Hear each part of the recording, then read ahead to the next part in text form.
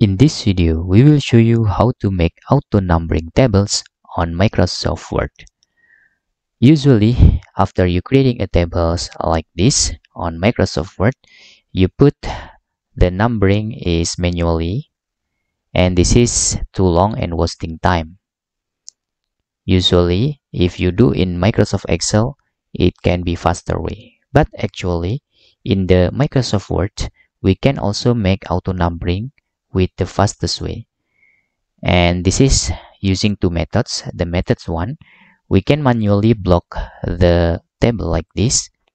Then in the home tab, you can click the numbering menu.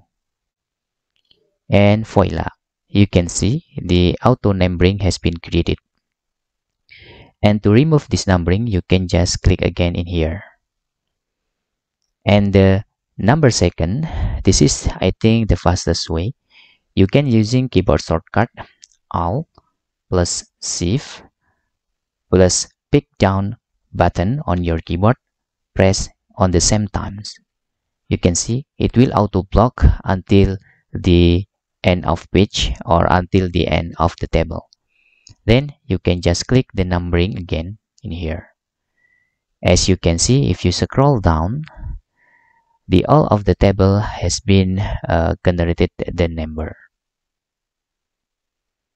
And that's all tutorial how to make auto numbering tables on Microsoft Word. Now, don't worry to using the tables on Microsoft Word. Hope this video helpful for you.